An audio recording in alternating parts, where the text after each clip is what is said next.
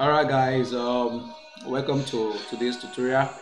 Today I'll be teaching you how to use Corel Draw to retouch your image. Okay, so please, if you've not subscribed to my YouTube channel, please hit this subscription button down below, the red icon. Hit it, and don't forget to hit the notification bell to be notified of my latest video. I release my video every Friday, so hit the notification bell, subscribe to my YouTube channel to be reminded and to be at alert of my latest video.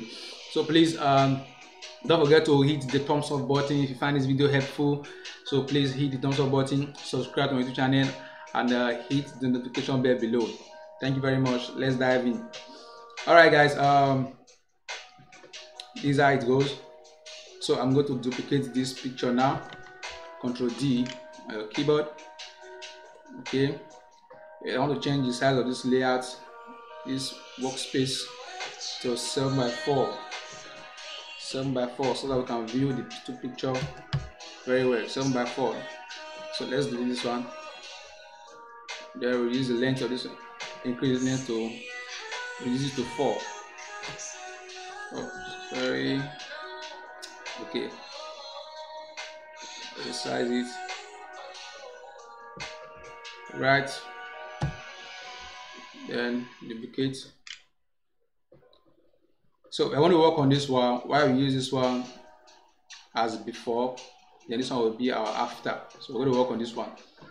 Now the first thing to do here, to be able to make this picture sharper than this one, I'm going to be working on the background and the picture itself. Okay, so what we need to do now is to trace this picture out of this background using Corel X7. Now a lot of people will be asking, is it possible to trace picture out of background, in Corel X7 without using Photoshop? This video is going to show you that it's true, that you can do it. It's possible. Okay, so I'm going to trace this picture out of this background, and we'll retune this background, retune the picture, make it beautiful. Okay, what we need to do now is to trace this picture out. So we come to this tool here. You come to your freehand tool, click, you select your B-spline. Okay, select your B-spline. So we're going to trace now.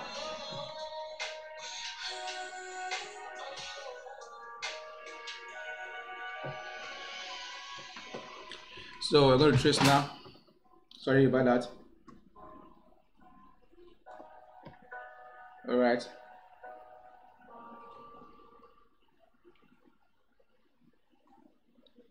Just watch me carefully when I trace.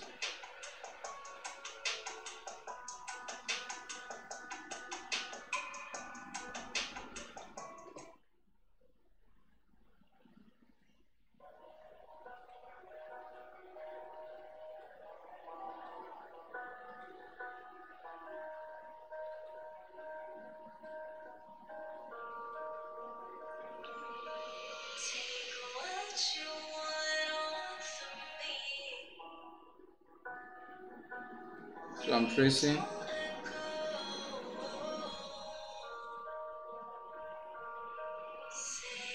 So I'm kind of rushing because of the tutorial. So when you're doing yours, you just take your time to trace. Take your time to trace beautifully. Okay.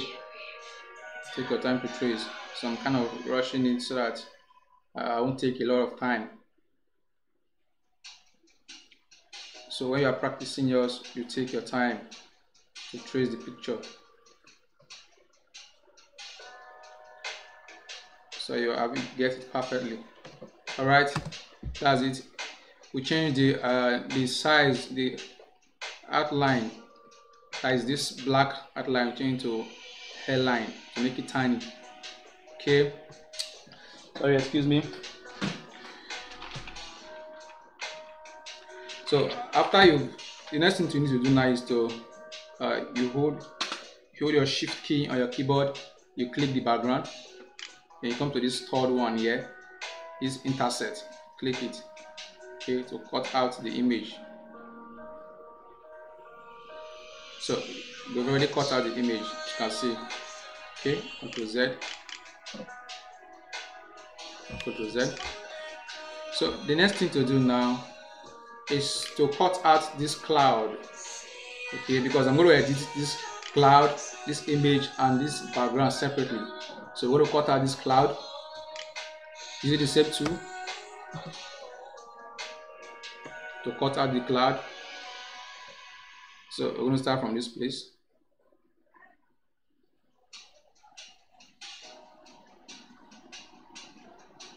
So just watch me carefully. Sorry.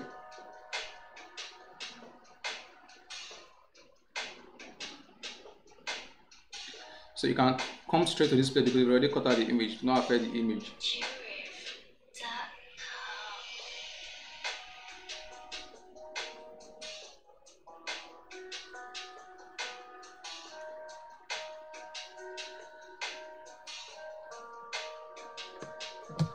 Okay, you use the same hairline. Then you hold your shift on your keyboard. Just cut it out. We've already cut out. That's it. So since we've cut out all we need, just take it on this side. Now the next thing to do now is to refine. Okay. So refine. First of all, we're going to touch the cloud. Now where you need to come to, you come to your bitmap. Okay.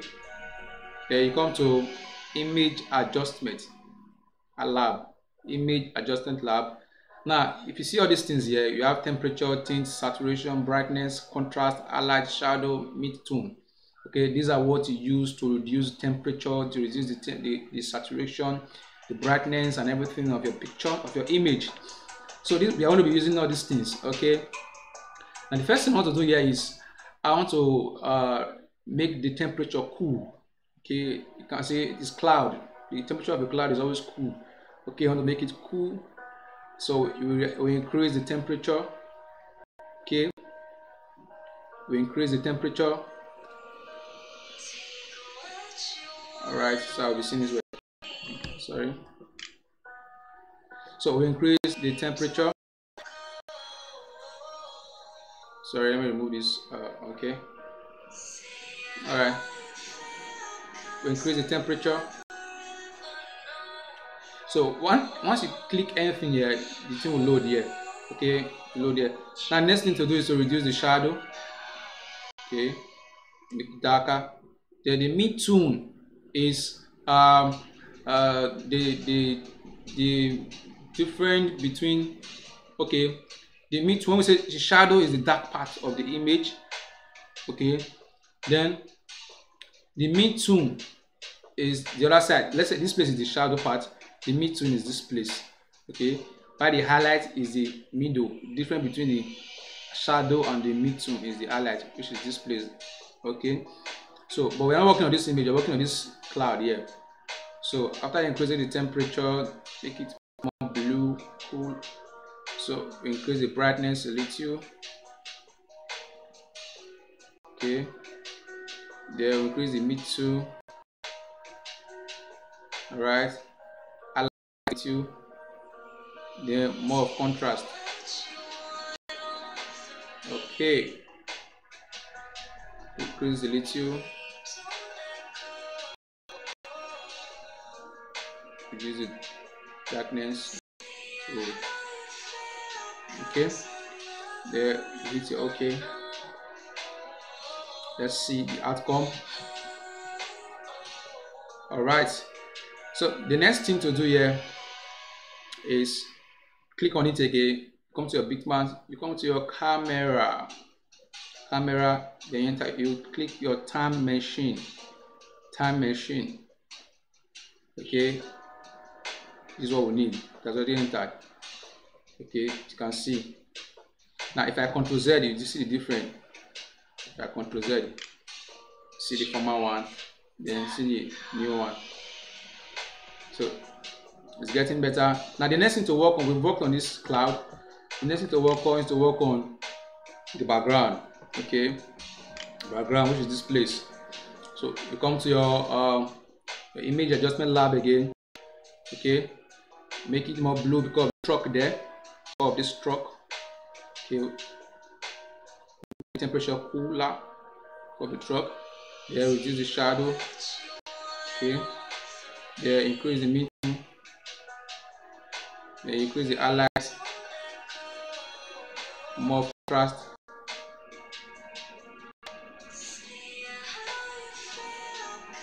All right. Then let's reduce it a little. All right. Click your OK. See the outcome.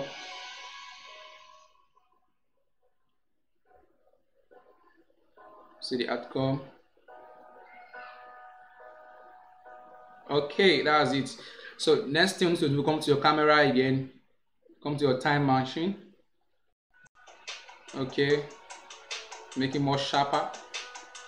See, if I take it back, okay, you see the former one, you see the new one. So that's the beauty of that time machine. Okay, now I believe we've worked on the background. Okay, now the next thing to work on now is the image itself. The image. Now we're going to be careful not to change the color. You can see it's red here. Okay, we don't need this. So we're going to be careful to blend the image with this image, not too red, but cool. Okay. So what we need to do is we come to our effect. We go to adjust. We come straight to brightness, contrast, and intensity. Okay, brightness, contrast, intensity. Now we're going to reset it. Okay. Now this is it. So the first thing to do here is I'm going to reduce the brightness. Okay. Don't worry, I'll come to that later. Change brightness. I'll increase the contrast. Increase the contrast a little. Okay. The intensity.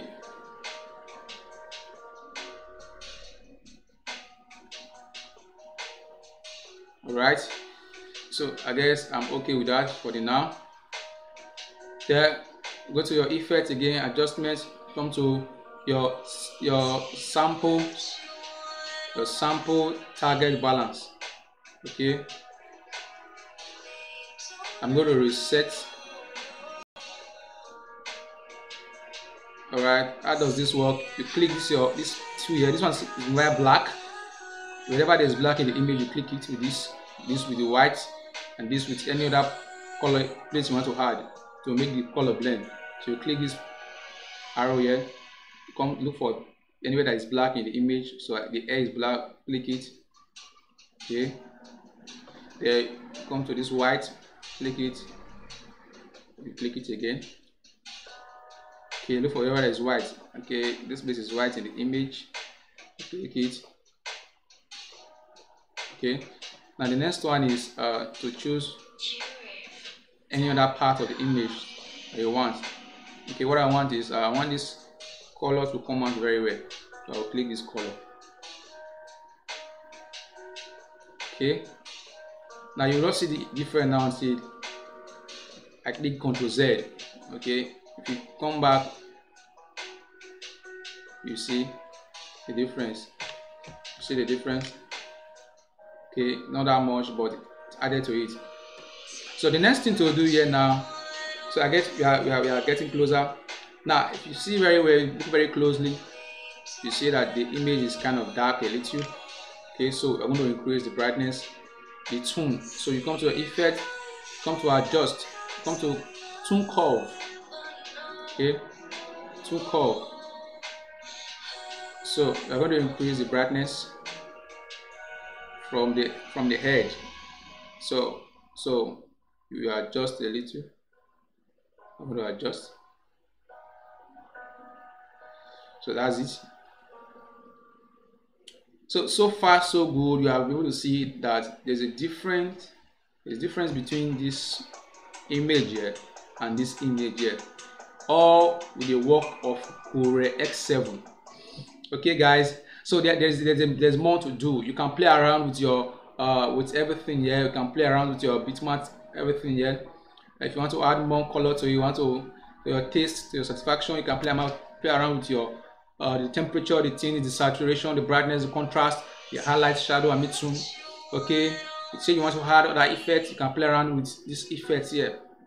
Okay, to help you get the taste you want. You can change every color. You can change the color of the background to black, to any whatever color you want.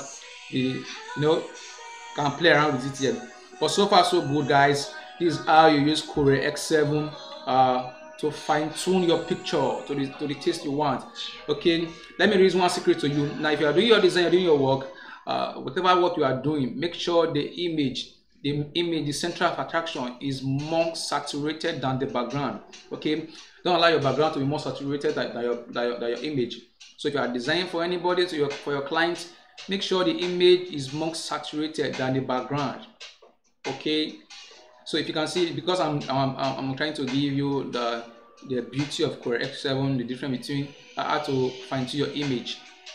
Everything is blending, everything is properly well arranged. Okay, as you can see. So far so good. You can see that there's a difference between this one and this one. Okay, so guys, if you've not subscribed to my YouTube channel, please hit this subscription button below. And if you stayed down to this end of this video, I want to thank you very much. Congratulations for staying this far. And please hit the thumbs up button if you find this video helpful. Please hit the notification bell to be alerted of my latest video. I release my video every Friday. Thank you very much. See you next Friday.